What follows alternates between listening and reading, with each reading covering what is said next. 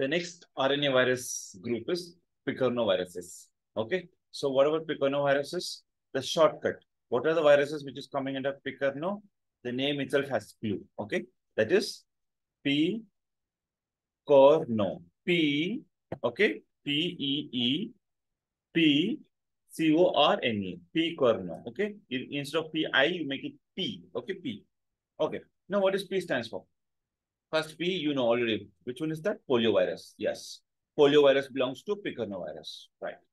And E stands for entero. Enterovirus. And the other E stands for echo. E-C-H-O. Echovirus. Right.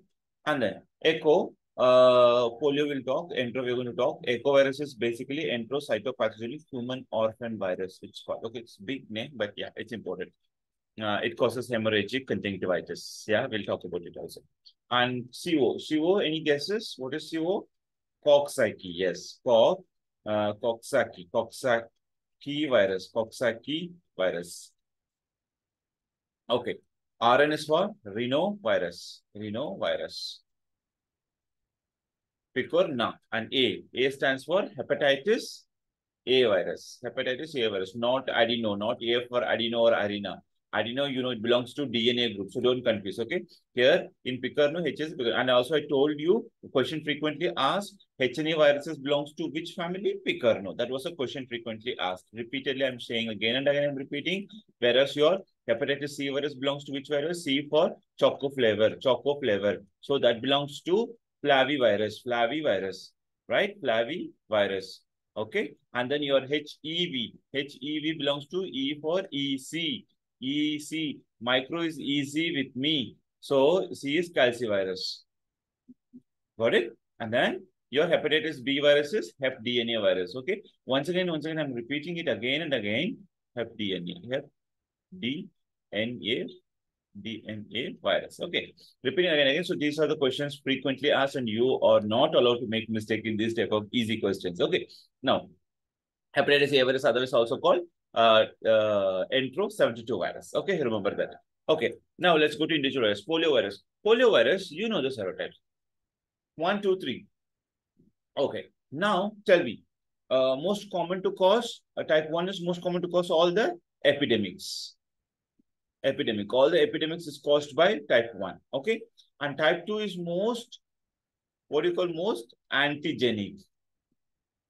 Most antigenic. Do you remember in dengue, we saw something in dengue, the most dangerous one is which one? Type 2. The most dangerous. Type 2 is most dangerous. Okay. That is one question there in dengue. Here, the most antigenic is type 2. Okay. Type 1 is to cause epidemic and type 3 is frequently asked question. What it causes? Vaccine-associated poliomyelitis. Okay. Vaccine-associated paralytic polio. Okay. So after vaccine, if you get polio, that is usually due to type 3. That question also asked VAPP. Okay. Transmission is what? Which route? Polio, pico-oral route. Basically, it is happening through the pico-oral route. It is pico-oral route. Damages which part of the spinal cord? It is the sensory neuron or motor neuron? Definitely it is motor neuron, right? So it means motor neurons are present in the anterior horn. So, anterior horn, motor neurons. So, what type of paralysis they have? They have flaccid. Descending, of course, descending. It starts from upper nature, right? So, flaccid descending paralysis is characteristic for polio. Don't forget all your questions, okay? Flaccid descending paralysis is common for the polio. Whereas your Guillain-Barré syndrome, that is ascending paralysis. Guillain-Barré ascending paralysis. But this one is your polio is descending paralysis. And yeah, we'll talk the rest again soon. Most common route, if you think it's neuronal, it is wrong. The most common route is through blood. That is hematogenous. The polio spreads inside the body through blood more than the direct spread. So hematogenous route is most common than comparing to your this route. Okay. So that's the question asked. Now clinical features. So most of the cases, you know, 90% of cases, it is usually what route? Usually it is asymptomatic. Mostly it is asymptomatic. Only few, less than 1% cases, it's become paralytic polio you have. Okay. That's what polio was, almost eliminated. Diagnosis is again ELISA and PCR. And the important thing is what? Vaccine. That's what, because of vaccine only, we are we're going to eradicate it.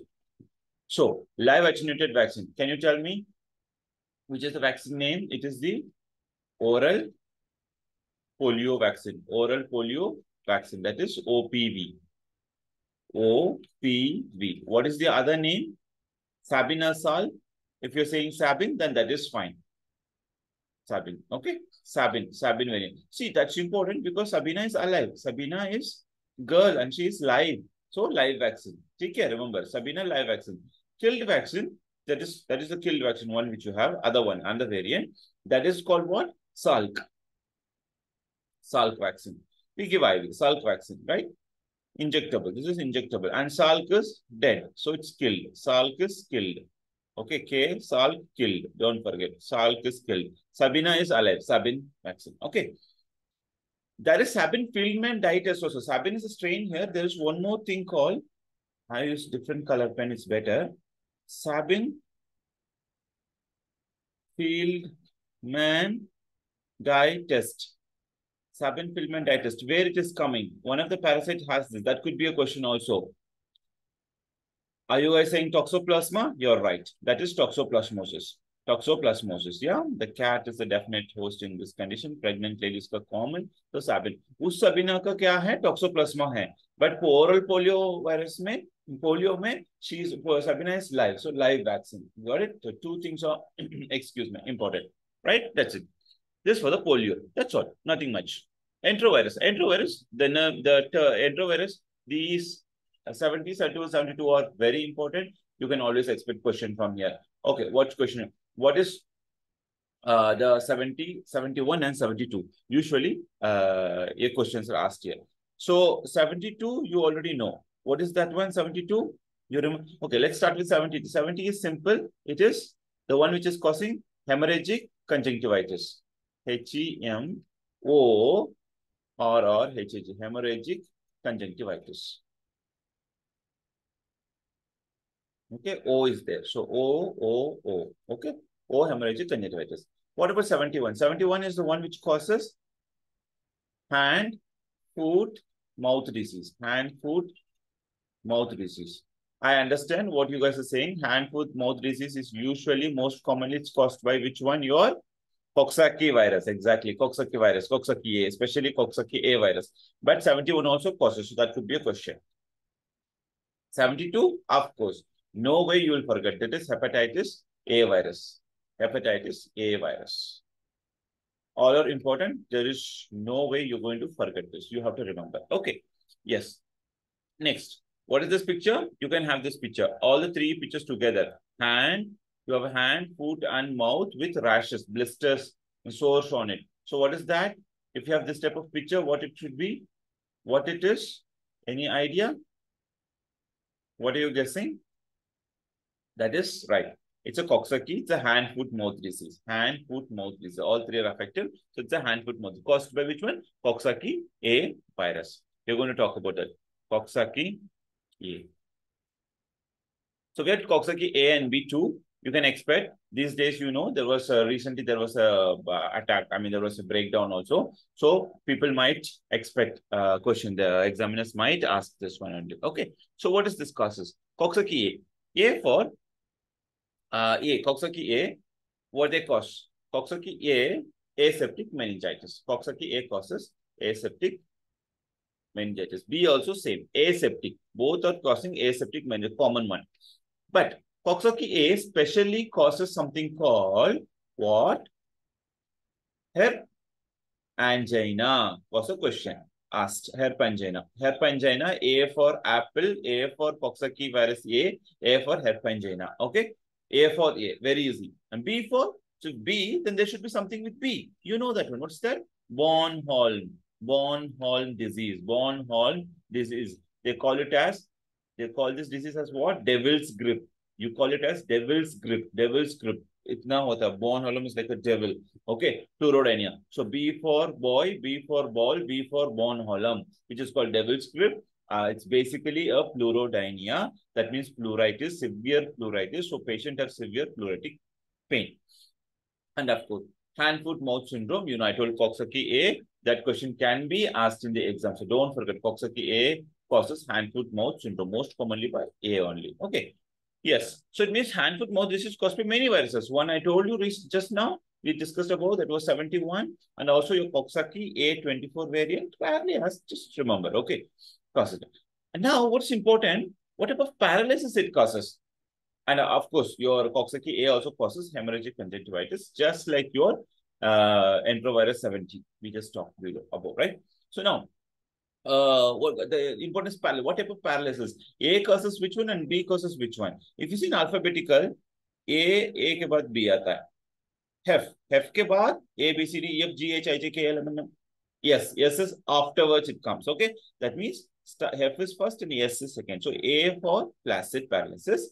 So A causes the flaccid paralysis, whereas your B causes the spastic paralysis. Spastic paralysis. Do you remember which Clostridium also causes spastic paralysis? Clostridium tetani. Yes, in Clostridium it is a Clostridium tetani. What about your this thing? Other Clostridium which causes flaccid, which are Clostridium botulinum. Like that. So there is one competition in Clostridium for flaccid and spastic. Same way, Coxsackie A and B have a competition. A takes the flaccid and B takes the spastic. If you put in alphabetical order, it's easy. So you'll never make mistake in this question too. Okay. So this all are whatever we discuss now, all are important and commonly asked questions. Okay. Question. Okay. Now, next is filovirus. In filoviruses, we have Ebola, Marburg. Both causes what? Both the diseases, both of them, they are causing your African hemorrhagic fever. But especially Ebola, we have to look up to Ebola. So what is the shape? One of the frequently asked question is Ebola shape. So when you see like this filamentous, so that is filamentous. A, B, C, D, E, F. So Ebola, filamentous. Filamentous shape. Okay, filamentous shape, Ebola virus. Of course, rest all you know. The shape is already filamentous, I told you. Then reservoir is the fruit bat, just like our Nipah virus. If you remember, just before we studied, Nipah also had Nipah also had your fruit bat as the reservoir. Question. Transmission is by direct close contact. The blood secretion, body fluids, these are also other the way how it spreads. So clinical feature is fever, headache, similar, nothing specific, usual symptoms only. Vomiting, diarrhea, hemorrhages, shock and death in the patient. So non-specific symptoms. Right. Now the last one, coronavirus. If you go to coronavirus, you see, the first thing is a picture they will ask you. So picture, what do you see here? Already we spoke about it. You see the petal-shaped papillomas. All these things are petal-shaped papillomas. Petal-shaped papillomas. Okay. Corona, the meaning itself is that only petal-shaped, flower-shaped, right? Okay. Now, again, it's a positive and non-segmented RNA. So, we already told what? The shape is again, I'm repeating, petal-shaped. Petal-shaped papillomas, right? And then classification is mostly alpha and beta group. Alpha, beta we have in that most, all the disease is coming under beta group only. So, we have SARS in 2000, we had SARS-CoV, and then we have MERS-CoV, severe acute respiratory distress. Here, Middle East respiratory distress syndrome, and our present SARS-CoV-2. COVID-2 2019. Okay, so just for remember, I don't think so they are going to ask the previous ones, but SARS-CoV-2, this is the present one going on. So reservoir was bad.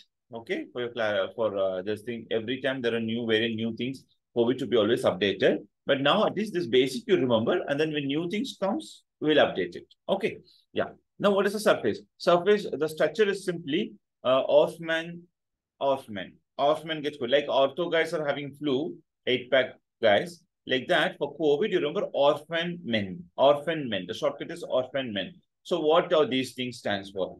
So men is M. Okay, I'm going in order. Men, MEM. M-E-N, mens, orphan mens. Okay. So S is the spike protein. And this is the main virulent factor, which is the main virulent factor of COVID, spike protein. And of course, E is for envelope. And M is for membrane. And of course, the N is the nucleocapsid and ORF is basically non-structural. Okay, so it's not important. Transmission can be droplet or through the contact. Contact to direct or indirect. Through directly, we know most of the thing happen through contact, touching here and the surfaces. So that's fomites also. Okay. And what is the receptor? That can be a question. Which is the target receptor? ACE2. Angiotensin converting enzyme 2. You know that one. Okay. That is also another question can be asked, expected question. Then diagnosis, you know, RT-PCR. What are the two swabs you take? One is the nasopharyngeal. Some cases they're saying any one is nasopharyngeal is sufficient, but some places both nasopharyngeal and oropharyngeal. We take two swabs, nasopharyngeal and oropharyngeal. And then what you transport in the viral transport media, VTM, viral transport media, right? That's the liquid media. It will be, most of them must have seen it. It will be like lid like this, in a conical shape, which has the cap there. So you take both the swabs and you put the swabs inside. After collecting the sample, put it inside and then break it and close it and do the triple packing and send at 2 to 8 degrees Celsius. Yeah, you should put it in an ice box and then send it to the lab. So in lab, what you're going to do? 3 tests we have. If you remember, what are they? You're saying PCR? Yes, that's the best. And for a little bit faster, to make the diagnosis faster, what we can do? We can use CBNAT or TrueNAT. Okay, CBNAT or TrueNAT. Just like your TB also has the same. Okay, it also has CBNAT PCR. So same with COVID also has a real-time PCR, CBNAT or TrueNAT. CBNAT is cartridge-based, TrueNAT is chip-based. You get result within an hour. Okay. So other indirect methods also we have ELISA, which is just for indirect methods, not the best. Okay. Now, what about the real-time RT-PCR? Definitely, it's the gold standard. And what the genes are detected? We detect all the E gene, N gene, S gene, ORF1. And every time, you know, the mutation comes, new variants are coming. So it keeps on changing. But these are at least basic things you must know. Okay. E gene, N gene, among in men's gene, I told men's, right? Men's, orphan, men's. Orphan men's. So that means that's what I stressed on this orphan word, because the gene is detecting it is detecting the E, N, and S. So we have gene detection of all these things. And also one of the things is RDPR. RDPR is basically RNA dependent RNA polymerase. So how do you calculate? The load is calculated based on the CT value. So one CT is your CT scan value. That is different thing. That is radiology part. We also have a CT, cyclic threshold. Cyclic threshold means it's the number of cycles we need to amplify. I mean, this one, this is one virus, right? One COVID virus. So if you want to amplify it, okay, amplify it into many things. So we go, now there's be cycles. There will be cycles for which, you know, first cycle, second cycle, 1 cycle, 2 cycle, to divide it more and more like this, right? So what happened? That is to amplify it into multiple nucleic acid detectable level, inversely proportional to viral load. So it means within, if you're having more number of viruses or copies, DNA copies in a less cycle, within, you know, few cycles, let's say less than 29 cycle, less than 29 cycle, less than or equal to 29 cycle, if you're having the maximum copy means your load is very high. That means what? There are more viruses, so the multiplication is so fast. Within few cycles, it has multiplied so much. You understand? That means the CT is inversely proportional to the viral load. Lesser the CT and more viral load means then the severity is very high. CT value less than 29 in few cycles, more viral load, that is high. Whereas your 30 and 34 is a low viral load, and if it's more than 35, you already say it as negative. So CT value, each one has its individual, they have separate, but you remember this. Less than 29 means high viral load, and if it is more than 35, it is negative. This is usual interpretation we give in the COVID case. CBNAT versus TrueNAT, if we see, this is also, you detect only 2 genes, E gene and RDRP. So what you do first, you do the screening test for E gene. If E gene comes negative, you give the negative report. Happily say patient because you take the negative report and go home. But if it comes positive, then what you have to do? We have to do other one. Which one? First you did the E. E is positive. So immediately after E, what we are going to do? We are going to confirm it with the RD-RP. Okay, RD-RP. You do the RD-RP. And if RD-RP positive comes positive, then you give positive. No problem. But if RD-RP is coming negative, that is E is positive, E gene is positive, and if RD-RP is negative, contraindication, so better confirm it with what? RT-PCR. That's it. Very simple. Okay. If E gene is negative, give negative. If E gene is positive and RD-RP also is positive, then give positive. But RD-RP is negative, but E gene is positive, means that's contradiction. So what do? You confirm it with the RT-PCR. Very simple. That mentioned. Okay. Then, of course, we have antigen detection test also, immunochromatographic test, that is a card test. It's helpful for clinicians in the watch. That's it. Okay, so there's a diagnostic part. What about the vaccines? Vaccines, we know. The two popular ones is Covaxin or Covishield. Covaxin, the name itself says Bharat Biotech. Bharat Biotech and ICMR are of course, it's developed in India. And you keep it 2 to 8 degrees. So, Covaxin is Bharat Biotech. Okay, it's produced by Bharat Biotech and ICMR. Covishield. Covishield is the viral vector vaccine. It's a vector vaccine. Remember which vector? Which virus is used as a vector usually? Adenovirus. Adenovirus is usually used as a vector. Okay. So remember, that's also one of the questions for most of the vaccination. This is the vector for vaccination. All the new upcoming vaccine, the vector is adenovirus only. Covishield, we have an S. So what happened? Covishield, yes, is there. So it means it is the Covishield. So again, it is Covishield. I'm sorry, just a second. Covishield, Covishield S is this. That means the Covishield is taken the Serum Institute of India. Is the one who's producing this vaccine. Yeah. Okay. Now, Covishield, and after Covishield, we have Sputnik, and we have AstraZeneca. So other vaccines also. So that also, every time new vaccines are coming, that will be updated soon. But overall, these are the things you must know in the COVID virus. Okay, that's all. Thank you so much. This is a short class, so we'll talk about other topics now soon in the coming classes. Yeah. Thank you so much.